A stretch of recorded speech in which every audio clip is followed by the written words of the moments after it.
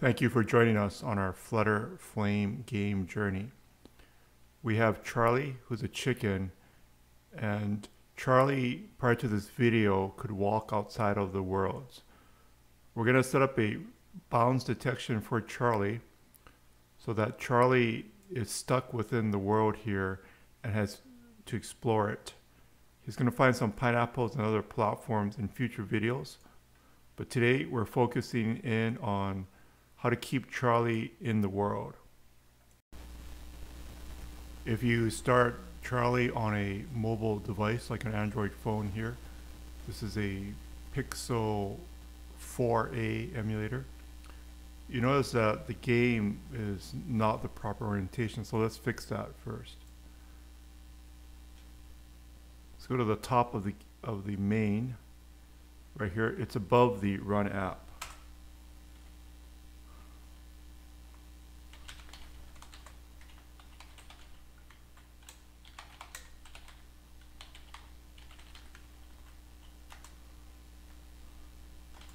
So we're first going to make sure that the Flutter widget engine is loaded.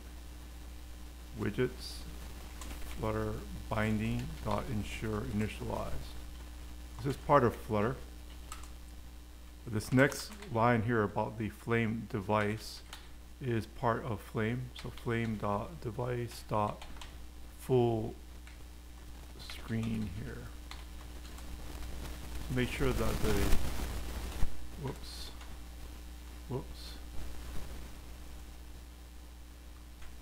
control flame. Then we'll set the device to landscape. Set landscape. Okay.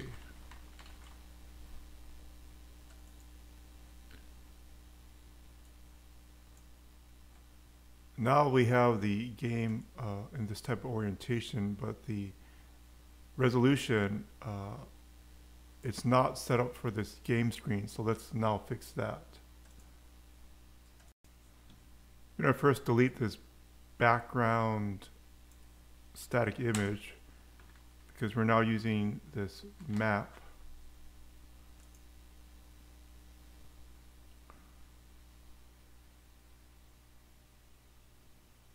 Let's set up the camera viewport.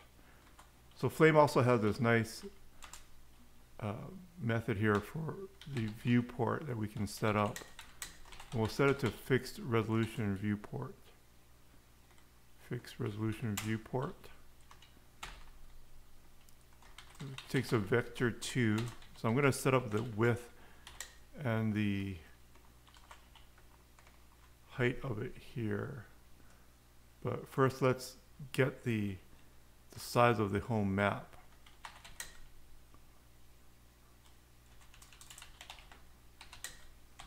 Create a variable for map height. So it's the width of each pixel, and then we can pull the number of pixels and the height of the screen from the home map here.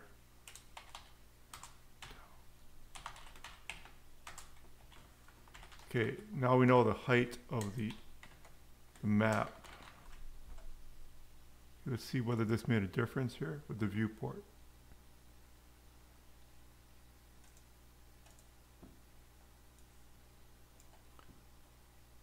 Now Charlie is sized correctly for a mobile screen.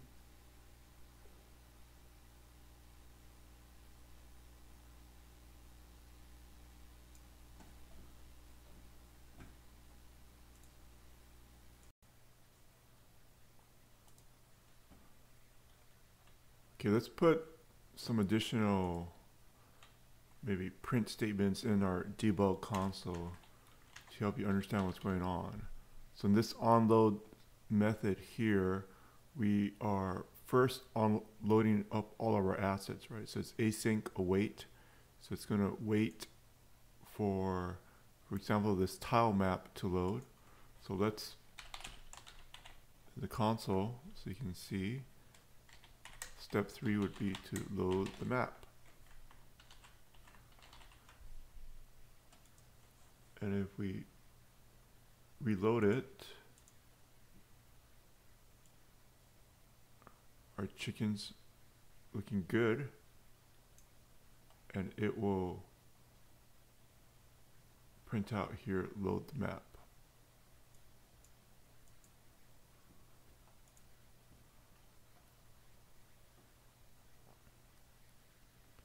This step here, after it loads the map from this TMX file, then it will add the map to the game.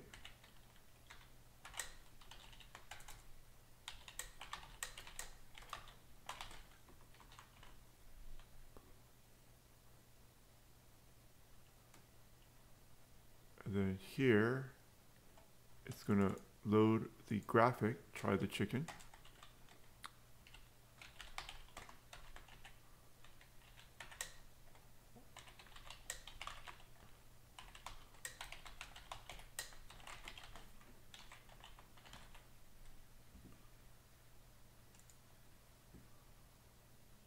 So you can see that these steps are happening in sequence, and it's because that there are these, one of the reasons is that there's these wait calls.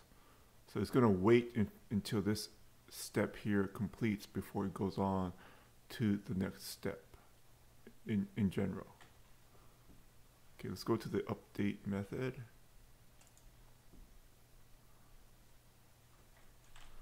So let's create some Boolean variables so that's easier to understand, to detect when Charlie the chicken is moving in a certain direction.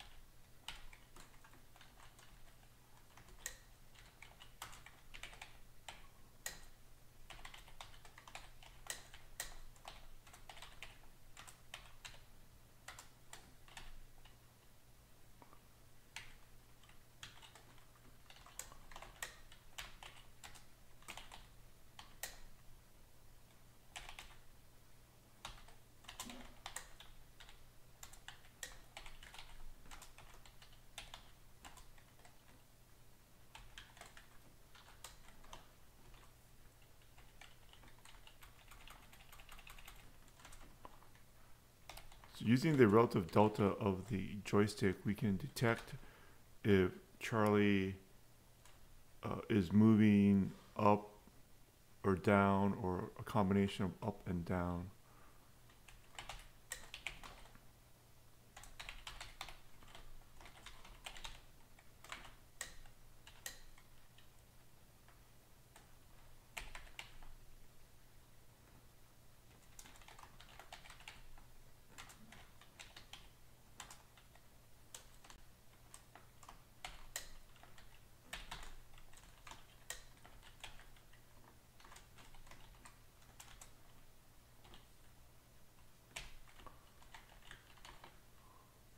You can also figure out the y and x vector. So the vector, when Charlie moves, his velocity is 2 components, and we can get the individual components. So now that when he's moving, we can set up a series of if statements to check when to make Charlie move. So let's delete this one first.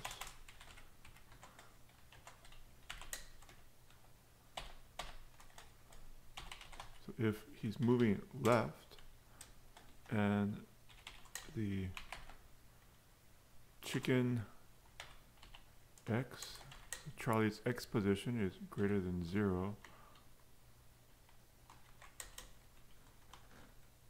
or he's moving right and his chicken x position is less than the size of the game Then we are going to adjust the chicken position only on the x-axis. Chicken dot position dot add vector 2. So the vector 2 is a 2-position vector. The first one is going to be only the x component. So we're just checking here if it's on if he's moving horizontally. If chicken is moving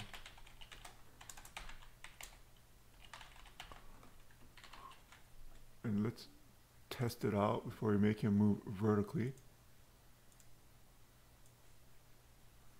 So loaded up all our assets here, and we can make Charlie move horizontally, and Charlie is hitting the boundary, but he can not move up or down here because we haven't set it up yet. We just deleted the line to move in all directions so that we could have a check to see whether he's moving horizontally or not.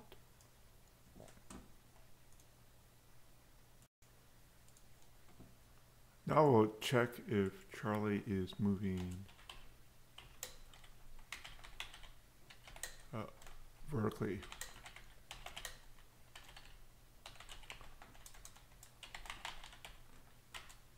And he could be moving vertically and horizontally at the same time. Move up.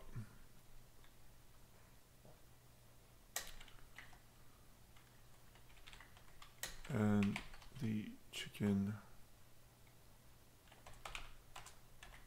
y is greater than 0, or he's moving down, and oops,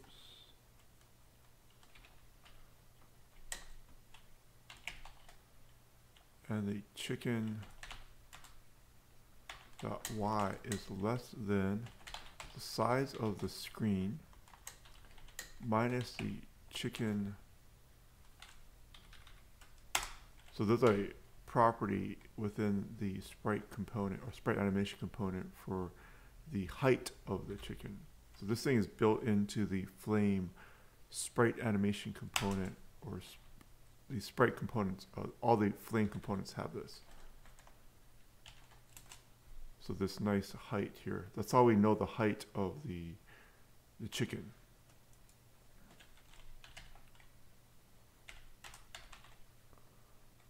Oh.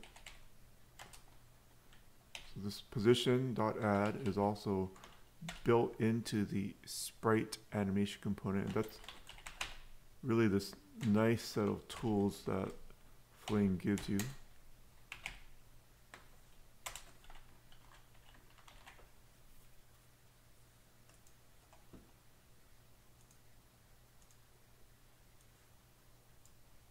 Okay.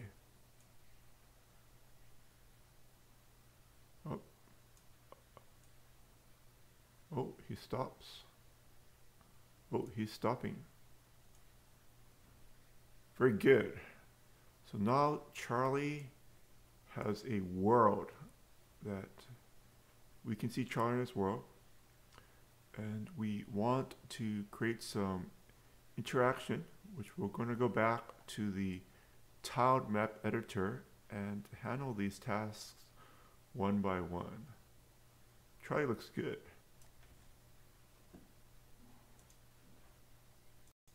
So this is on a Android Pixel 4a API 31. I'm going to stop it, and I will test it on the desktop. In this case, I'm using Linux, and we'll see whether how Charlie looks on the desktop. Oh, this is great.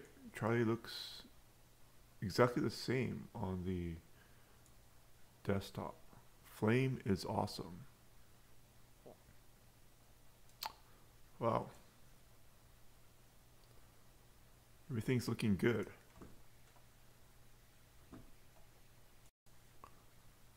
And it looks like I can resize Charlie. Flame is so awesome. Just resize on the fly.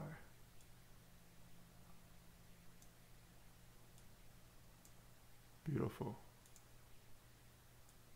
Everything works as you would expect it. So what about on the web if you want to share this thing with your friends? Just try it.